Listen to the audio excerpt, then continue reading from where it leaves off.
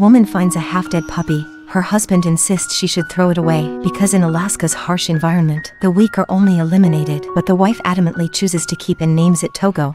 Under her care, Togo quickly recovers, becoming a mischievous bundle of furry wonders. But Togo's energetic antics around the house, leaving the man annoyed. I catch you, you'll be sorry. Man decides to give it away directly. To his surprise, it is returned the next day. Helpless, the man locks it up in a cage and goes out to train with the other sled dogs. Togo becomes restless in the cage and starts digging frantically. Finally, it manages to escape from the cage, and the first thing it does is run to find the man. But with Togo's appearance, the sled team falls into disarray. Man becomes even more disgusted with it. As a sled dog, personality is not needed, obedience is. Once again, the man decides to send it away.